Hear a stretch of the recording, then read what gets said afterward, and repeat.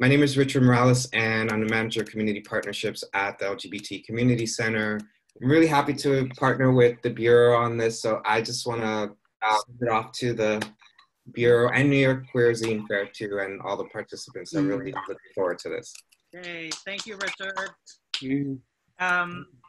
Hello, I was about to say welcome to the Bureau, but we're not at the Bureau, we're all home. My name is Greg Newton, co-founder of the Bureau of General Services Queer Division with my partner, Donnie Joko. He Speaks. And we're happy to welcome you to Shh, I'm Listening, which is presented by the Center and the Bureau and New York Queer Zine Fair. And New York Queer Zine Fair, for those who don't know, was something that Paul Moreno and Charlie Welch started in 2015 when they did an exhibition at the Bureau. And they did the Queer Zine Fair in conjunction with that, and they've kept it going. So we're happy to be here tonight with everyone. So tonight we're going to hear from 4 queer zine makers, Kel Karpinski, Elvis B, Louis Martin, and Paul Moreno. And first up, we have Kel Karpinski of Queer Sailors Zines, which you've probably seen at the Bureau. Kel is a queer zinester and librarian, researching and making zines about queer sailors, Times Square, and film. Kel also co-organizes the New York Queer Zine Fair. Please welcome Kel Karpinski. Hi, everybody. Thank you, Greg. I appreciate the intro. So I just want to say a few things about New York Queer Zine Fair before I get started. So as Greg mentioned, Charlie and Paul founded it in 2015. After Charlie moved away last year, I joined Paul to co-organize the 2019 New York Queer Zine Fair. It was the first year we held it at Brooklyn Public Library, and we had a record turnout. It was really fabulous for all of those who were able to make it. So as of right now, 2020 New York Queer Zine Fair is still happening as far as we know. You know, obviously a lot of things are up in the air, but we have a date set, October 17th. We'll see, you know, what happens when we get there. We will be at Brooklyn Public Library again this year. And I just want to give a quick shout out to Lee Hurwitz from Brooklyn Public Library, who has helped us tremendously with this and is also just doing a ton of great queer programming at BPL as well. So we're hoping to have a programming forum for you all soon. In the past, we've sort of flown by the seat of our pants and found programming here and there, but we want to open it up a little more and have folks contribute and see what folks are interested in doing and go from there. So hopefully we will have that all to you out soon. And then you can expect applications for tables probably closer to early summer. And you can find us on Twitter and Instagram at NYQZF, is that? NYQZF.com maybe? Or well, that's our website, yes. Thank you, Paul. So yeah, that's where we're at with the Zine Fair. So yeah, so I guess I'm gonna read now. So yeah, if for those of you who are familiar with your work, with my work, yeah, I'm a little nervous, can you tell? I mostly do stuff about queer sailors, and I feel like that's what most folks know of my work. I want to read tonight from 2 of my zines that I think are a little underappreciated, let's say. But I also wanted to say that I know we're not supposed to be talking about the thing, but I made a little mini zine, Queer Sailor zine for quarantine that is called The Rime of the Thirsty Mariner. It is digital, it's free for everyone to download, and you all can find it at tiny.cc/q5_5, and I'm just going to throw that in the chat for you all. And then if folks want to take a look at it later, that is a little treat for you all. Okay, so the first scene that I'm going to read from is called To All the Boys I've Loved Before. I don't know how well you can all see it. There's some good parentheses action going on. So it can also be read To All the Boys I Love as well. This is not an exhaustive list, and also full disclosure, these are not all technically boys with an I. We barely knew each other, and the kind of fling we had is the kind that can only happen during those first weeks of college when everything is new and strange. I feel like I was a completely different person then, and you were some kind of rebound from my high school relationship. It wasn't good, and the sex was bad too, but there were some good moments, like when we camped out under the stars. I saw you just weeks before we graduated, nearly 4 years later, and it felt like we had never known each other at all. I wouldn't dare inflate your ego by writing something about you. You, among others, who also did not make this list, are the reason I avoid dating people I know have strong Leo placements. When things ended, I thought you would be a person I would never get over. Now I can't even remember if we ever said I love you. You were the first boy I ever slept with, and you thought that gave you much more power than it actually did. It was easy to try new things with you because as much as I wanted your attention, I didn't really care what you thought. I invested too much time in you for how little you had to give. My biggest regret is that I let you borrow a chapbook by an Uruguayan poet that you never returned and I'll never be able to find again. Her mother once called you an escuincle. She was not wrong. This whole zine came about because I was thinking about books I couldn't get rid of because of the memories attached to them. I'll never read that book again, but it reminds me of hearing the author speak at that conference and seeing the shooting star behind you as we talked outside. I didn't expect it to be that cold at night, and so I pressed myself against you. I didn't expect it to be quite that cold in her attic. Nothing else happened those nights, even though we had our shared history, even though I wished it would. That was just after I had spent the night with him for the first time, and I thought about how I had started my morning in his bed and then ended up sharing one with you. The first night you kissed me, I slept with someone else. I know I shouldn't have for a million reasons, but I was sick of waiting and I knew that I could. I never told you that, though I'm not sure it would have changed anything. I have so many snowy January Massachusetts memories with you. You're one of the only boys to ever bring me flowers. You worshiped my body in a way that made me blush. For months after you came over and we watched documentaries from the library pressed against each other in my tiny twin bed.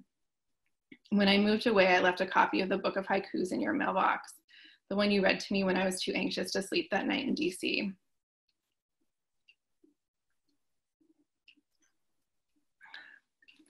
There was an electricity between us, but you were so awkward, fumbling. I let you kiss me the day I came to break up with you and didn't. We could never strike a balance after that. Any kindness you interpreted as an invitation into my bed and any boundaries you thought were malice. I built you up in my mind too much. Winding around the streets of Northampton under blossoming trees, you spoke of coming to spend the summer with me living between the lake and cornfields. That night I went home with you and we slept together in your bed and never even kissed.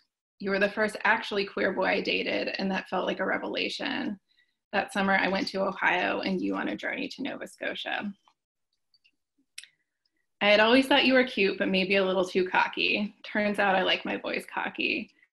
You would come over late night after work and bring me dessert from the restaurant. The more time I spent with you, the more time I realized that you were actually pretty great and maybe it wasn't just about the sex.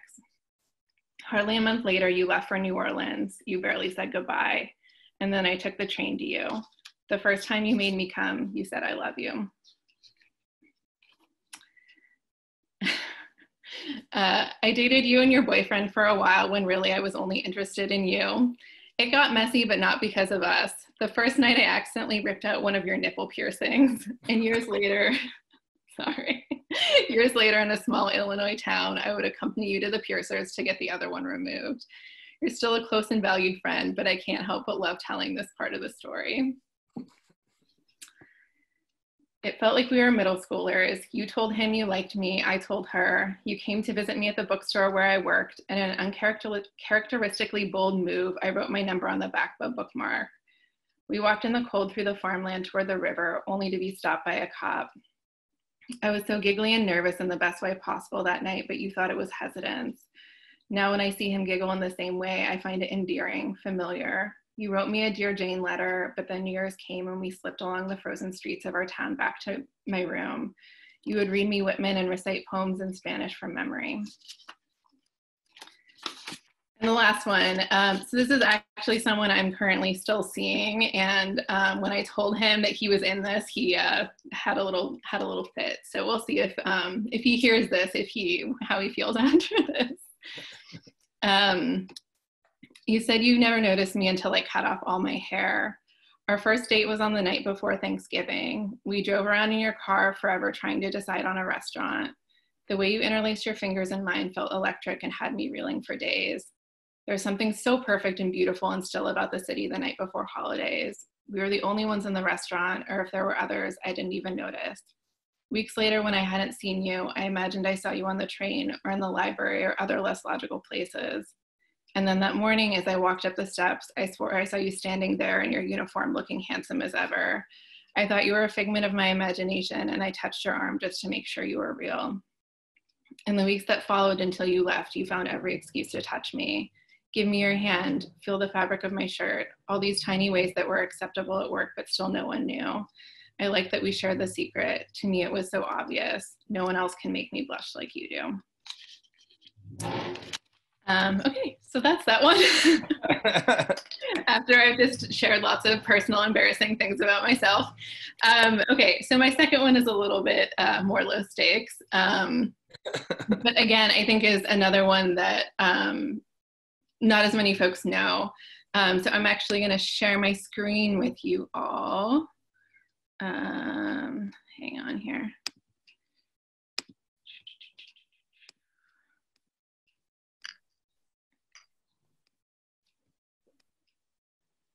Okay.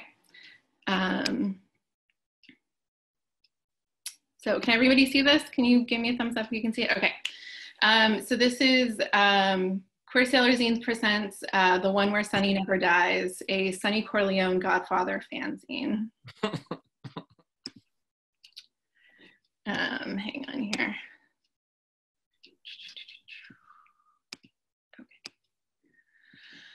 I have a hard time watching The Godfather past the point where Sonny dies. I often watch until this scene and shut it off. Sometimes I pause it, take a break, and come back to it, but more and more I can't watch the rest. His death roughly falls at the midpoint of the film, which is surprisingly true for both the regular version and the Godfather epic version, which is the one that's in chronological order and features some extra scenes, mostly of hunky Bobby D in Italy.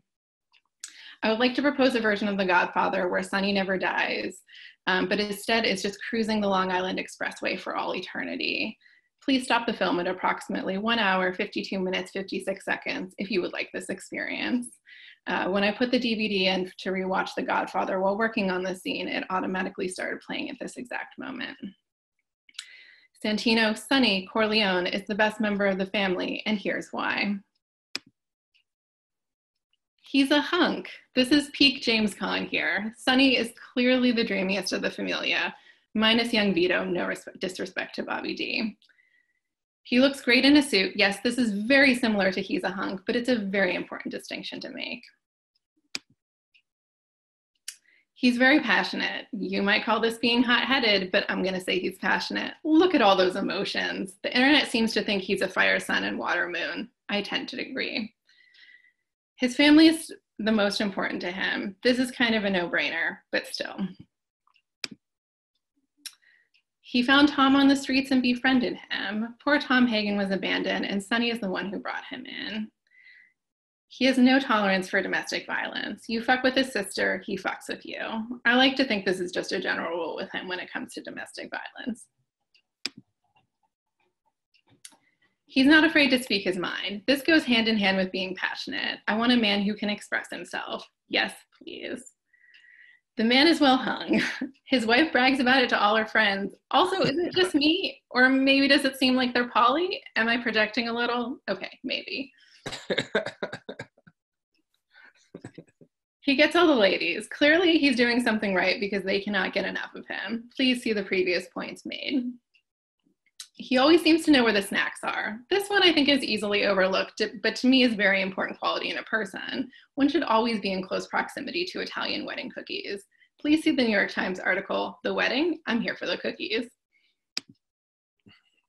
Did I mention he's a hunk?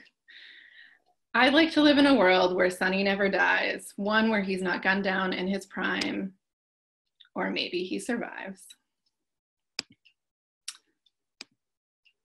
All right, all, thank you. Yay. Thank you, Kel. All right, next up we have Elvis B. Elvis B is the creator of the long-running Homos and Herstory comic zine, which includes flashes of queer history over the century. They are also the co-founder of the NYC Feminist Zinefest, an excited potential for queer feminist creativity in these unusual times. Please welcome Elvis B. Thank you. Yeah, thanks everybody. Happy to be here. Happy to be here with this falcon, very a live animal who's falcon bombing this meeting. So yeah, I think I'm gonna go right ahead and share the screen. So let's try to do that. Technical moments here as we attempt to jump into the future together. All right, looks good, almost. Yeah. Cool, so my name's Elvis. Yeah, so I do a zine called Homos and Herstory, and oh no, I'm frozen. Okay, yeah. So here's some of the covers over time, briefly. So usually it's like different decades, and basically just trying to, kind of get back in the groove that queer people have always been a part of history, that they're not new. They've always been here. It's pretty awesome. And throughout all this COVID madness, I've been really shocked to find that the rainbow is being stolen by children as a COVID symbol. No, unacceptable. So I'm not into that, man. So we want to take the rainbow back. So this is just like a fun milk carton. I didn't draw it. It's a milk carton from the 50s. And it's tomboy milk. Love it. So it can't get better than that. So I think queer presence has just always been part of the everyday. And so, yeah, in my comics, I try to just kind of give a little glimpse. So we're going to jump through history real fast, but this is one about sexologists. Have people ever heard of those? Some have. They're like these spooky, all-knowing medical men who are like, we know everything about sex and science and lesbian orgies. Wait, no. So on the right, we have, it's a real quote from 1906. The director of the Zurich Insane Asylum was just, observing a normal day in a local mental institution he was running. He's like, there's all these lesbian orgies all the time, seasoned with alcohol. So I just like that that's a real quote from history. And, that nymphomaniacal lesbians were just prancing through the streets at this time. It's pretty much my takeaway. So yeah, another very scientific viewpoint that was shared was that these, I don't know if folks can see the quote on the left, but it was, some of the female inverts can whistle admirably. So that's a quote from another very serious scientific man, Havelock Ellis, who's kind of one of the big names. So he believes that, yeah, the way you could tell a gay person was their excellent expert whistling. Now, I know for myself, this is 100% true, but for others, it may not be the case. So just a comedy. And then on the right is a little snippet from a contemporary historian, not from the past, but Lillian Faderman has speculated that based on, actual history and cases, there were thousands, literally thousands of people who were assigned female at birth that were living as men. And it's pretty cool. I mean, they're out there. We don't know how they identify it exactly, but the fact that that's like not even an ambiguity, it's just history, is pretty awesome and pretty interesting. So we're fast forwarding into the 50s. Oh no, wait. Okay, there we go. So yeah, these are some lesbian pulp novels on the right. you know, very calm, you know, prim looking women, sort of vaguely touching each other, but not quite, just almost. They could, but maybe something more, it's unclear. So if anyone's ever seen the movie Carol, this is kind of like the magical Carol world of like, you know, subtlety and unspoken things, very romantic. So I have a whole zine about like the 50s and all that strangeness, but I like to think that queer people are like the most secret spies because they have all these codes, you know, and everything's very above the, below the surface. So we're experts during the Cold War. So I zoomed ahead here. This is my favorite one, and probably true. Any takeaway? So if you weren't sure, this is a religious truth I'm promoting here, and yeah, so that's an actual lesbian pulp novel cover. So yeah, things got a lot more trashy as the decades went on, and you know, a lot more accurate.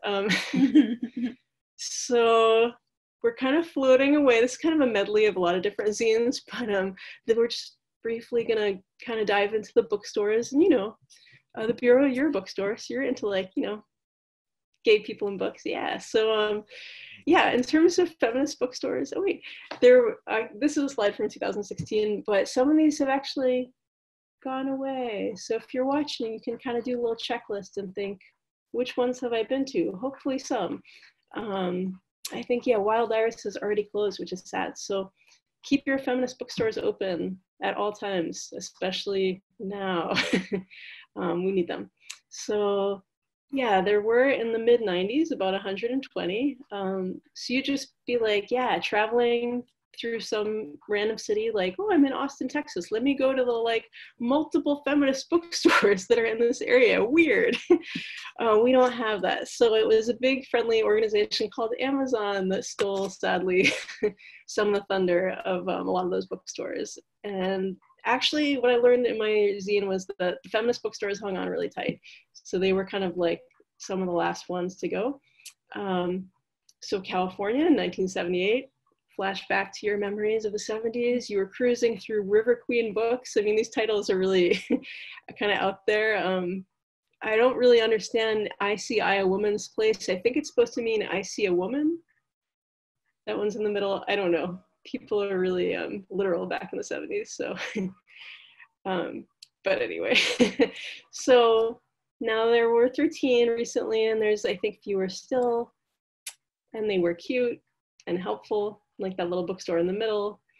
And yeah, so leaving the bookstores, basically the theme is community. And so yeah, I run the NYC Feminist Zinefest, which I started in 2012 with my friend Kate, who is really great. And yeah, we're still going. We had to sadly postpone. That was like a tragic loss that COVID smooshed our zines. And at that time, I didn't even believe in COVID. I was like, this is all nonsense. And they had to kind of pull me in to reality. So we'll be back, but pause on that. And yeah, the magic. So when I think of zines, I think of a lot of gay people in a really small space being really sweaty together, and it's really great. So yeah, we're gonna kind of switch gears again to my last little segment. So these are just a few slides from like an unfinished comic about me and my grandma, who is not gay, but you know, hey, I'm gay, so whatever, this is in the umbrella. But yeah, so my grandma Sylvia, she lived to be 102. And so kind of I have us here on like a little captain's boat together. I was really involved with her life as a caregiver and as a person, and she was always the captain of the boat. So I think, you know, that's the cool thing about aging. You get to be part of someone else's story.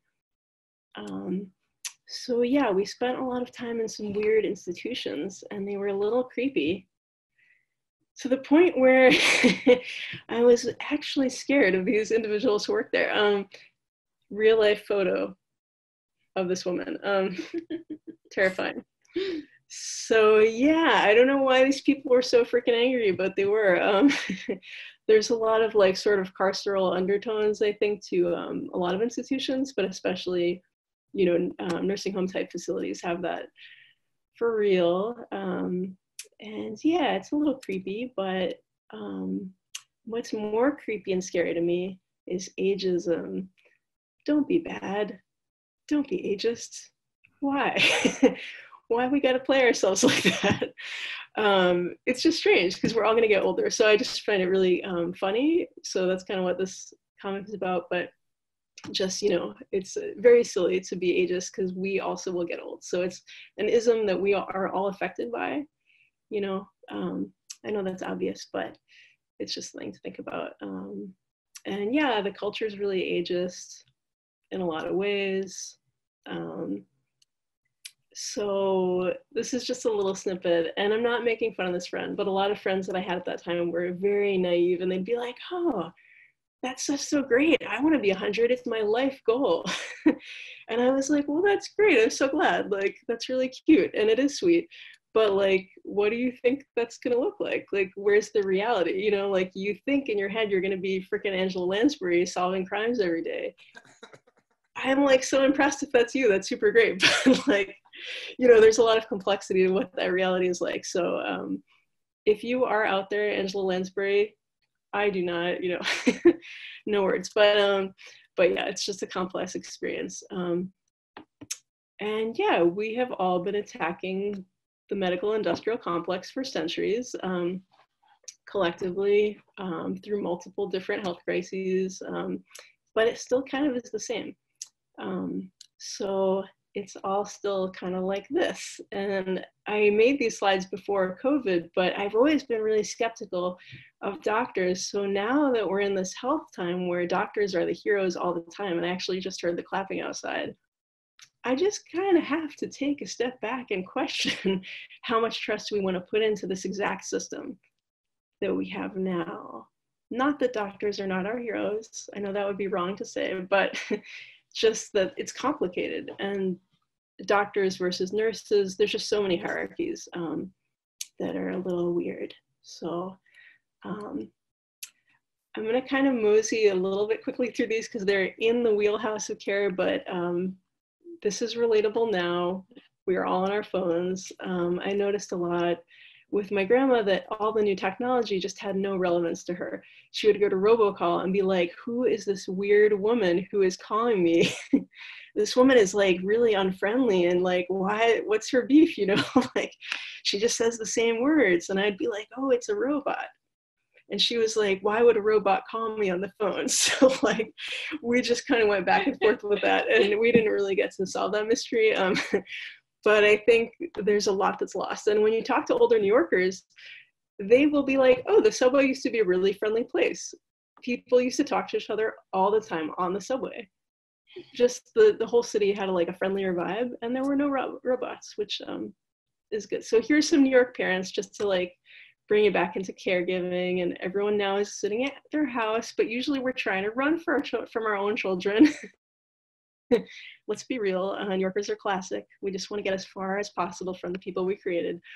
And yeah, this is just to wrap it all up really quickly. A woman I heard on the street talking to her 9-year-old son, and she was like, yeah, you've got to figure out, I know you're 9, but like, what are you going to do with your life?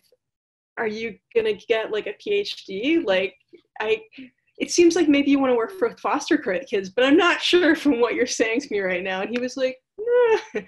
He looked really confused. So I just think we have a lot of mixed messages, and we have a fast culture, but I like things real slow. So let's just slow it all down and chill. And yeah, thank you for listening. So. Thank you, Elvis. We're slowing it down all right now. Yeah. All right. Our third zine reader is Lewis Martin, aka the Art Engineer. And you may know Lewis from the recent YouTube video he posted where he interviewed Paul about his recent exhibition that almost opened at the Bureau. It was so close. Almost. We shut down the day before. But at least there's that little video of Lewis and Paul talking, which you can check out. It's on our Facebook page and I think Instagram and all that stuff. So Lewis Martin is an artist, He has a podcast, and he is a new age capitalist, which you'll have to explain. Hey, how you doing? Thank you.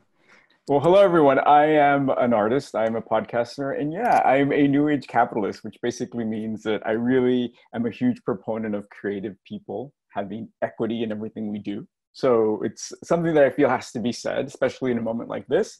So that's what it is. But thanks for creating this space in this moment to be able to share what artists are doing in their homes. My zine in particular is kind of a response to my baby sister having a baby. And I have no children of my own. So in some way, my sister is my child, which makes her baby my grandchild. So I kind of felt moved and inspired to want to create something that I could leave some hidden messages or not so hidden. So I wrote a fairy tale, an existential fairy tale.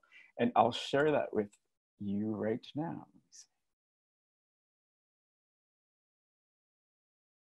So this is only my second Zoom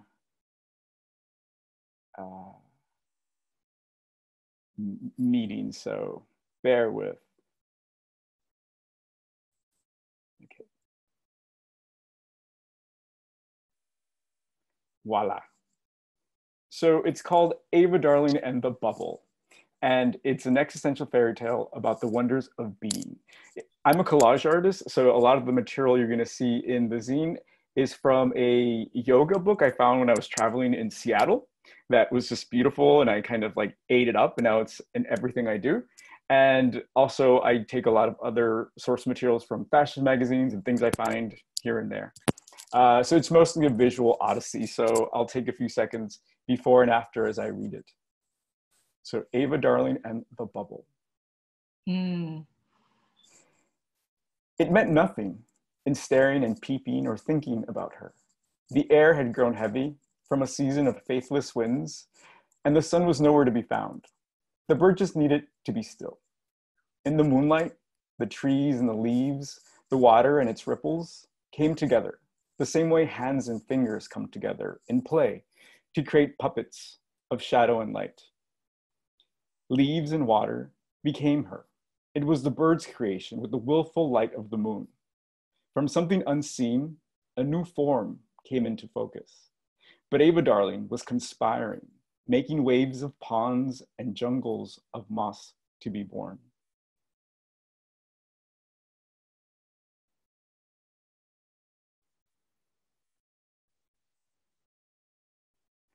Dispersed and full of potential, Ava Darling was just ingredients, compelled to hear again, to remember what made her active and alive. No longer a shadow, she climbed the darkness and asked the moon for a door.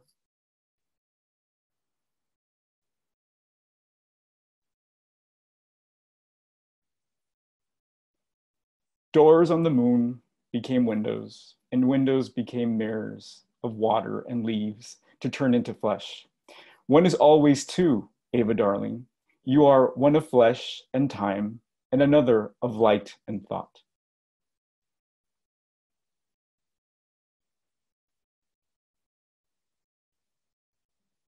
On mounds of land and desert winds, she's born, still all potential and dispersed ingredients to simply become.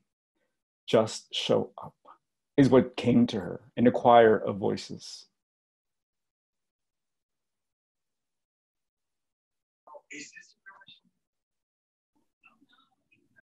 This new world welcomes this new body, and all is still. In her, the two selves expand and stretch.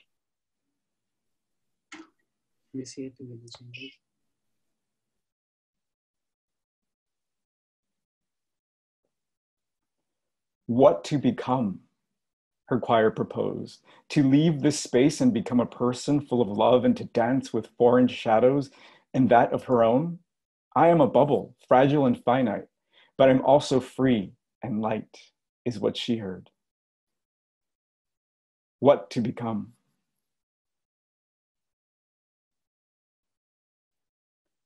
Ava Darling picked and plucked what was left of the tree of life. Lovers, friends, secret languages, and passages to hidden corners of earth. What was hers waited patiently, always anticipating the bird, the moon, and time to take its course.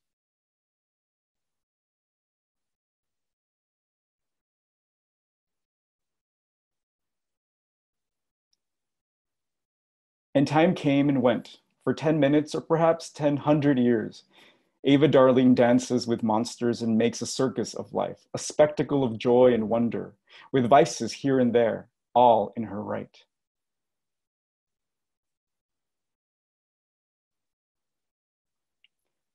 Focused and centered, she felt a calling to be still, to remember the flight of the bird and the phases of the moon.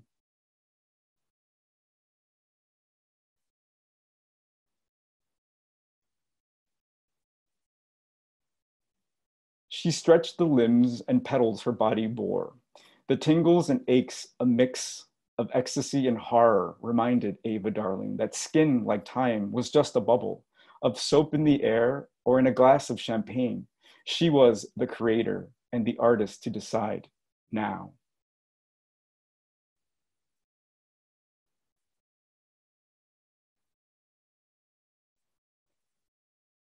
Far from the gaze of old monsters and the pull of former vices, she poses and prayed, danced and chanted. In stillness, she multiplied and sang with the choirs of her thoughts to become Ishtar, the daughter of Kotlku, page and empress of every tribe.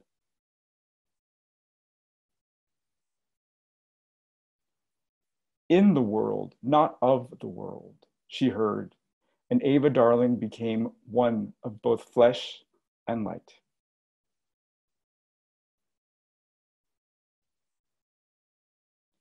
Like in the first sunrise, the last sunset greeted her with an embrace of stillness. And like the fairy tales of past, a kiss granted her eyes to see colors of darkness until darkness was no more. But like no fairy tale before, it was her shadow's kiss, all her own, that granted her the eye.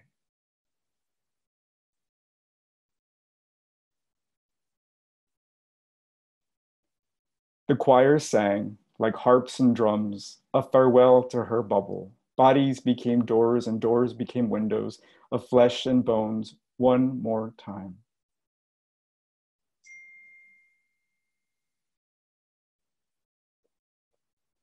And that was all there was to that.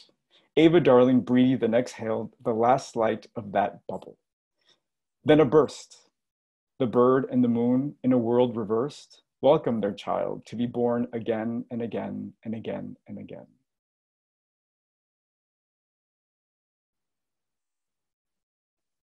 The end is the beginning. And that's it. Hey, thank you, Louis. Beautiful images, really beautiful. Thank you. Yeah, it was really, really fun to make. I hope you enjoyed it as much as I did making it. Yeah, excellent, sweet. And next up we have Mr. Paul Moreno. Paul Moreno, a queer artist, zine maker, designer, and what is this? Oh, the co-organizer of the New York Queer Zine Fair. Paul is looking forward to the opening of his exhibition Problem Areas at the Bureau of General Services Queer. And who knows when that'll happen? But it will happen because the art is installed. So please welcome Paul Moreno. Thank you. Thank you guys, all the other readers for being here tonight. I weirdly don't have any visuals to share, so you're just gonna have to listen to me and I don't know, imagine, I guess. While I've been in quarantine, I have been working on a piece of writing that actually started out as a zine, and then I had all the images pulled together and I thought it needed a little text, like a paragraph of text. And now I have like a 10-page essay, which I'm going to read little bits of. I'm actually going to read the first part of it. It's in 3 parts. I'm going to read the first part and then I'm going to read parts of the third part. The overall title is Late at Night and Wide Awake. And the first part is an essay in verse which I will read right now. Late at night and wide awake. Like nicotine, the desire to see this is in my blood. Science and family lore suggest I come by my dark skin, eyes, and hair from being a descendant of Jalisco, a variation of the Nahuatl name Salisco, meaning over a sandy surface or place of the sandy eye, which was part of the Aztec Empire formed in the early 1300s in what is now Western Mexico. The Aztecs worshipped Xiuhtlacutli, god of fire, god of heat in the night, and god of volcanoes. In his honor, once a year, they removed the heart of a man and replaced it with a small hearth filled with fire, the flame of which would be used to relight the domestic fires throughout the city. Fire and smoke is always an inherent part of worship. A millennium before Jalisco was founded, and in eastern present-day Mexico, the Mayas were the first to smoke. They smoked tobacco and other herbs in religious ceremonies, and also, maybe, sometimes, just for fun. The dream-inducing clouds they blew spread throughout and beyond pre-Columbian America, to the Teotihuacano, the Toltec, to my aforementioned ancestors, the Aztecs. The Mayan smoke traveled to indigenous people farther north in the Americas, then on to conquistadors, the colonists, and the world. Mayan pottery is our earliest known source of depictions of smoking. For example, there is a 9th century painted vessel on which we see a monkey smoking a slender cigar which emits a snake of smoke. The monkey's head is cushioned by a dream cloud out of which crawls a man. The monkey's phallus is fully erect and pokes out from under his belly. He holds a puckering piece of fruit. Is this monkey a deity or priest, some Mesoamerican hallucination, or just a gooned out monkey masturbator? Note my use of the word cigar. For centuries, in the place we call the Americas, smoking meant igniting loose tobacco or herbs in a pipe, or lighting a roll of dry, tightly bound leaves, putting the unlit end in your mouth and puffing away at the burning embers.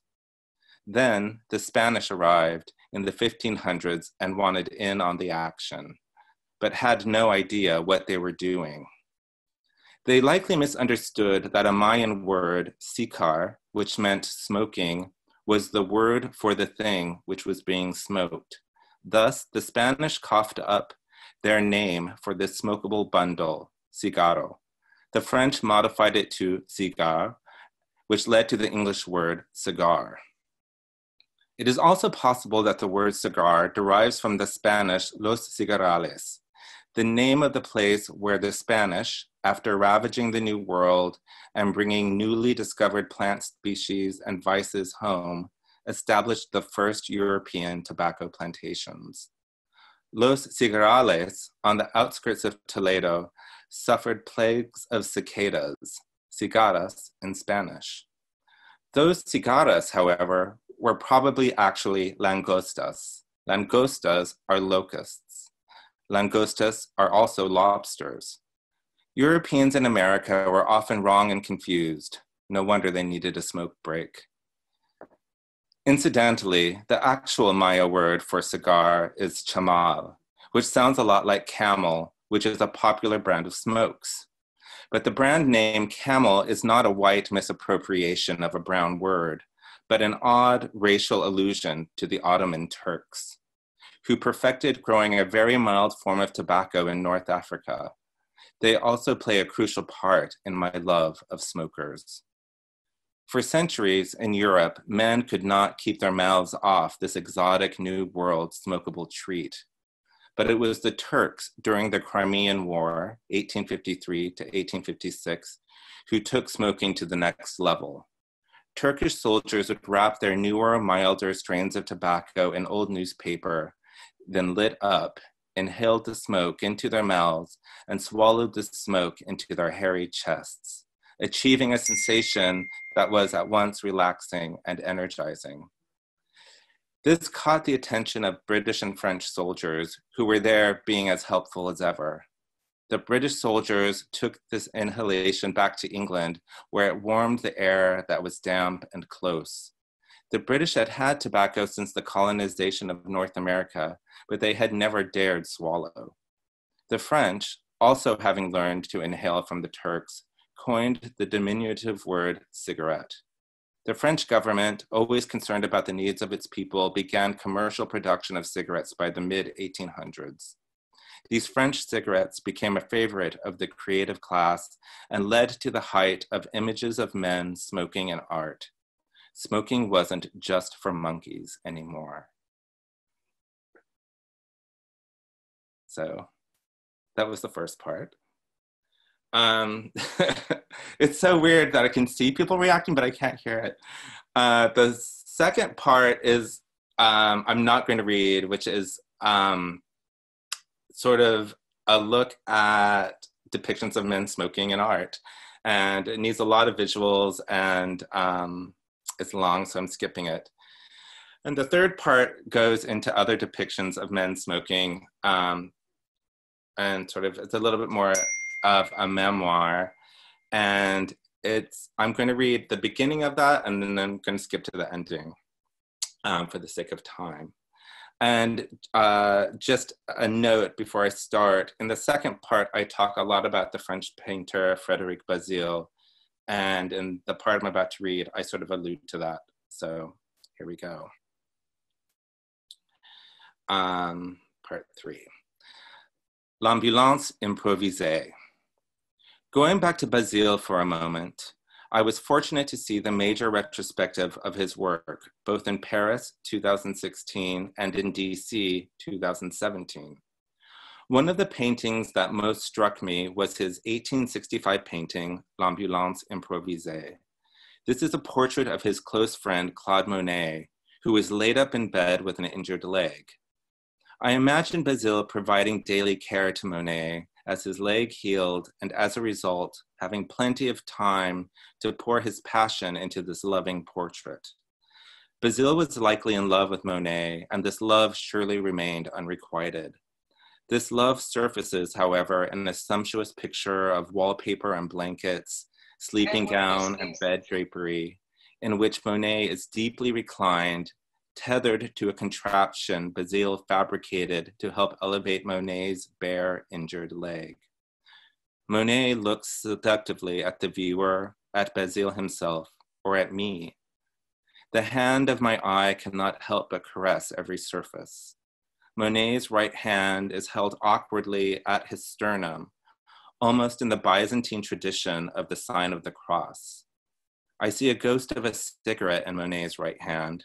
Monet may have been smoking off and on during the making of this picture, but I think the cigarette was painted out as Bazille's hopes of romance were extinguished. Breakfast at Tiffany's. When I see the painting L'ambulance improvisée, I am reminded of a scene in the film Breakfast at Tiffany's, Blake Edwards, 1961. Audrey Hepburn enters through the window of George Peppard's opulently decorated apartment, startling him awake.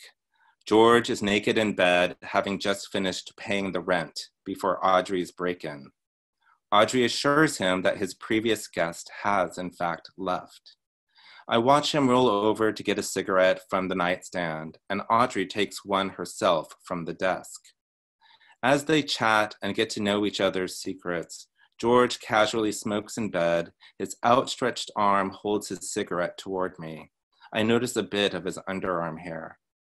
They are both professional seducers, and he wastes no time allowing the neighbor who came through the window into his bed.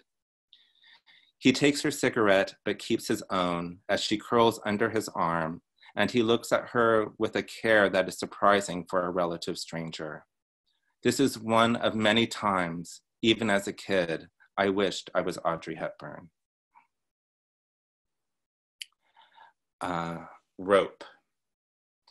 Perhaps one of the first and weirdest movies I ever saw about a same-sex couple was Alfred Hitchcock's Rope, 1948.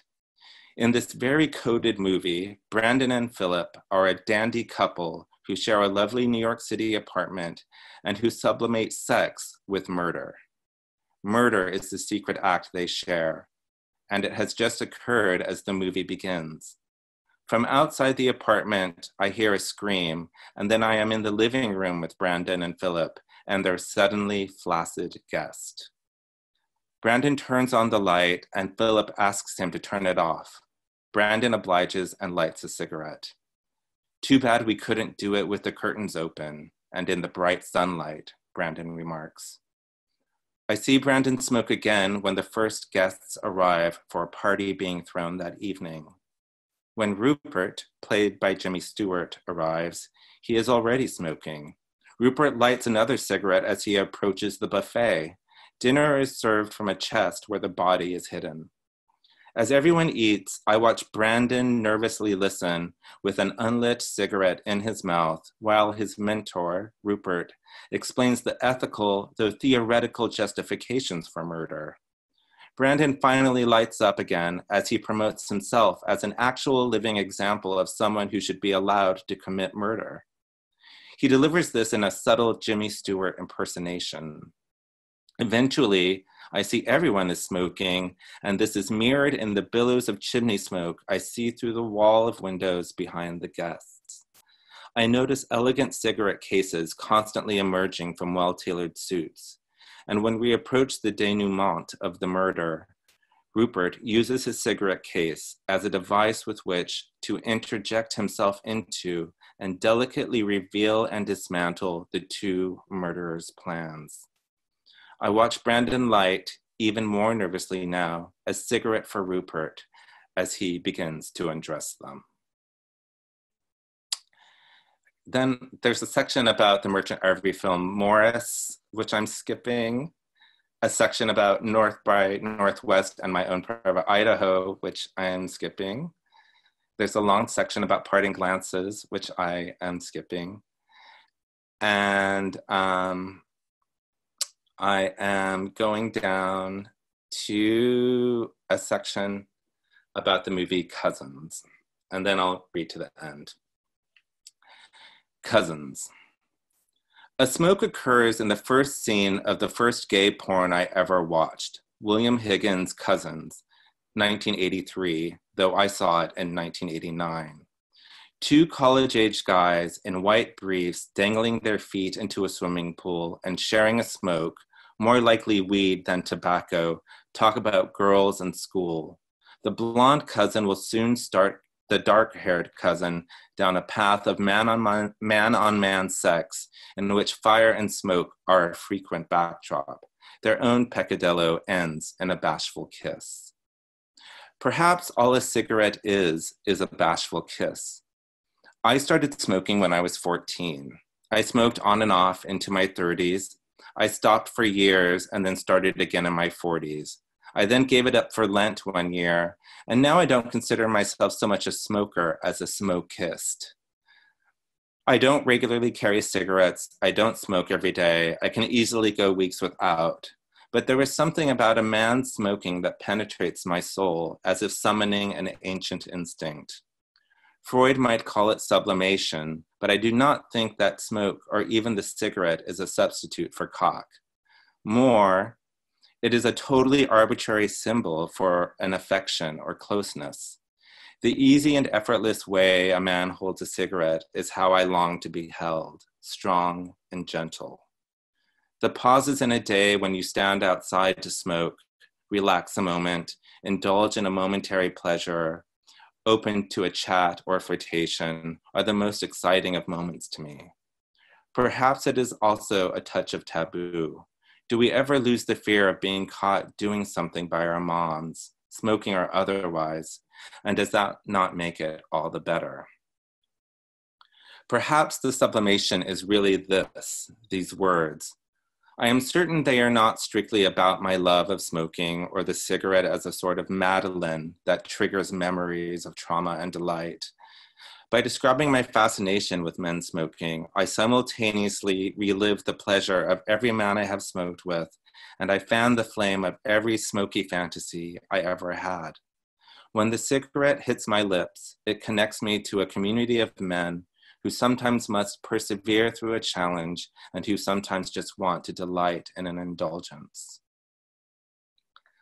Acts of the Apostles. In Acts 2 of the New Testament, Peter and the other apostles are gathered in a room in Jerusalem. After having witnessed the ascension, they experience the blowing of a violent wind and tongues of fire above their heads. They suddenly all speak in different languages. These are signs of the presence of God, if not the presence itself. Peter then addresses a crowd that has gathered outside. He quotes a 9th century BCE poet-prophet Joel, who spoke these words from God. I will show wonders in the heavens above and signs on the earth below, blood and fire and billows of smoke. Joel and now Peter both explain that God is able to send horrible wrath to Jerusalem, but that wrath is avoidable through repentance. The worst sin the people of Jerusalem are committing is that of othering, the hatred of enemies. God wants us to love each other. Like nicotine, the desire to see this is in my blood. These days, nothing is more enticing to me than to see a guy I know huff from a bottle of poppers, remove a Camel Blue from its pack, light it with his lighter that makes a click and a whir, inhale slowly and deeply, hold it for a beat, round his mouth, and exhale a cloud of smoke at his rigid dick, then lose a glob of drool that drips over his lip down his chin, landing and resting on top of the thick hair of his chest. When I see him entranced by his own body, my body comes alive and my mind races. I look at him in detail. All the aforementioned smokers shimmer in my unconscious. Blood rushes through both our bodies, and these little fires, so near our tongues, turn bright orange, and we blow smoke into the room we share.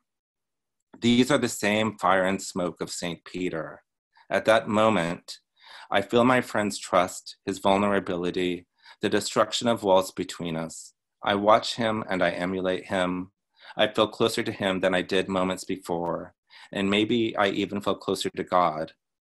I flick the burnt tip of my cigarette into the ashtray, and I remember I am just a man in a room, smoking, naked, with a friend who just coughed.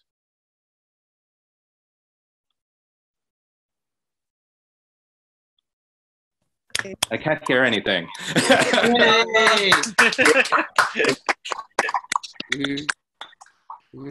Thank you for allowing me to do that.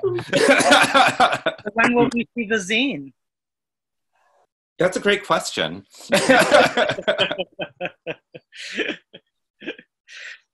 I don't have an answer. Yeah. Well, should we take questions from others that you can not answer? I mean, if anyone has any questions for anyone, please, I don't know, do something. Do something. Something, I don't know. Great. Chat. And if not, that's fine too. Yeah, I think a great way to manage this is to put the questions in chat, and then we can just call them out. And okay. Johnny does this for a living. Yeah, this is my day job. Okay. Questions? We'll give it a moment. I mean, if everyone just wants to go watch Drag Race, that's also fine. I want to smoke.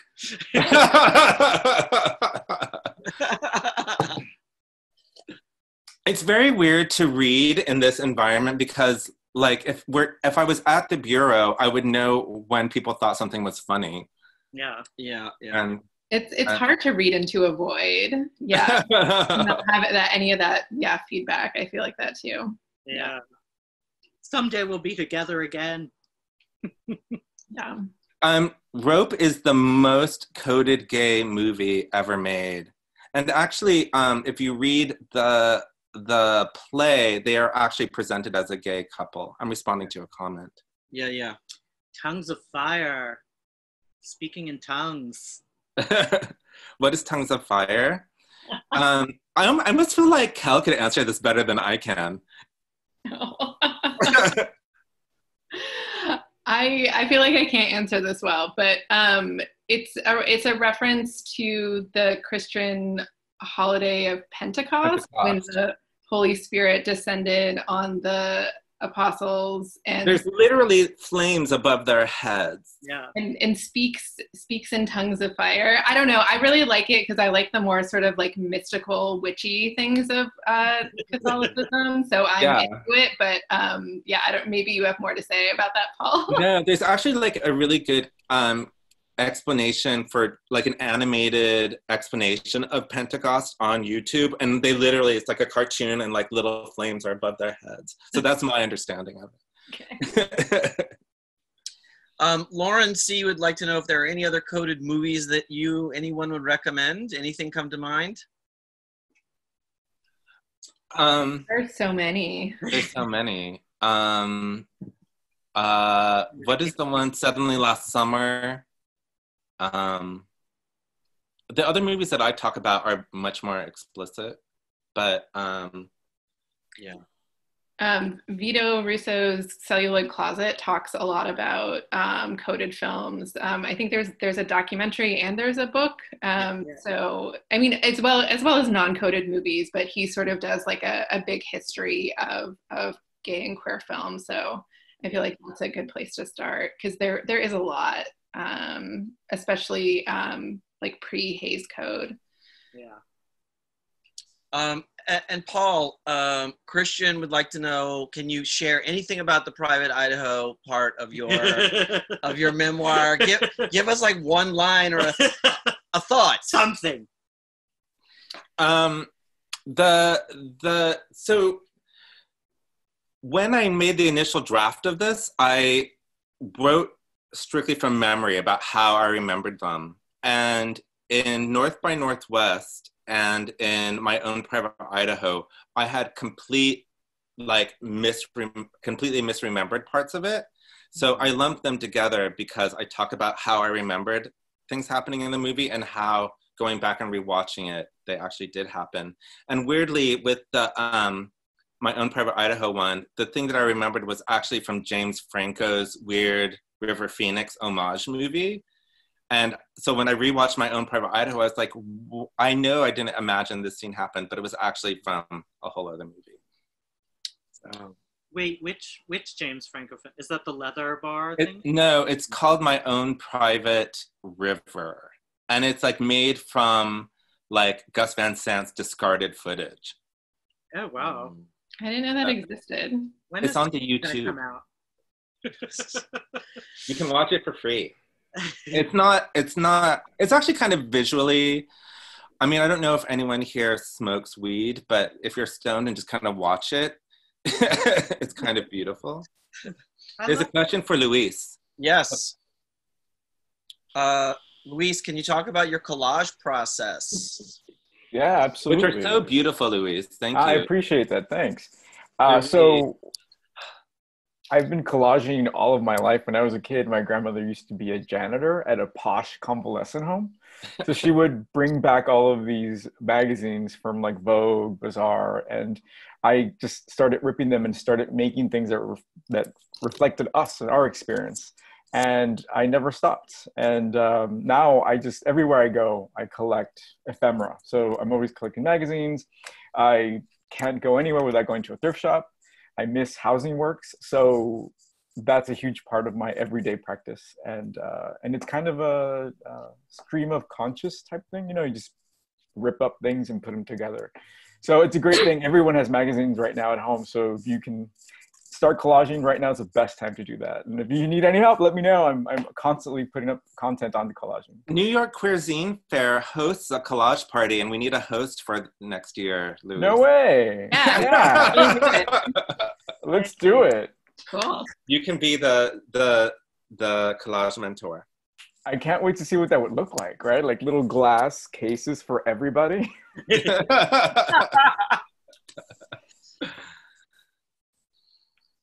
And Kel answered the Hays Code question. Thank you.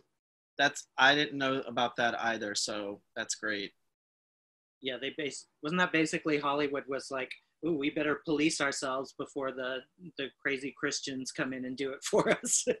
Right. Yeah. So yeah, I answered in the chat, but the Hays Code, yeah, in 1930s Hollywood, it was standards that were enforced, and there were all these rules about, yeah, you couldn't show like sex or like anything immoral, and so obviously homosexuality falls into like multiple categories according to them. So, but yeah, there's some interesting stuff. I mean, there's interesting stuff during that time, but there's also interesting stuff before then that they could, I feel like they could play a little bit more with it because there weren't those rules. Yeah. Also, though, with the Hays Code, I just think it's really important if you look at it, it's really mostly about like sexuality and interracial mixing. Oh, yeah, for sure. So it's pretty much not really about gender and sexuality almost at all. There's literally one line, they're like, also, immoral things are banned. And you're like, widely interpretive, but that's, yeah, its primary purpose. If you read it, you're like, oh, that's, you know, really about some other stuff. So just to, you know. Thank you, Elvis. Sorry. Sweet. Okay. Any other questions for the team, for the group? Thank you guys for being here tonight. Yeah. Yeah. I really appreciate it. And, you know, I don't know, that's it. I just really appreciate you all being here and appreciate all your talents and sharing them. It's very meaningful. Yeah, this felt really great. Everyone's work is so beautiful, and it's just nice to see you all. It's been a long time. Yes. It's nice to see everybody. Yeah. Yeah, I can't wait to be back at the Bureau. Me too. I know. I can't wait to see your show. I know. I can't wait to see your show too. I can't believe that you've not. How are you mailing books without going to the Bureau? It's through, so our distributor. So online, I can order a book from our distributor and have it shipped to someone's address. Oh, I thought you literally went. If you need reading material, let the Bureau know and they will send you a book. Yes, please support the Bureau.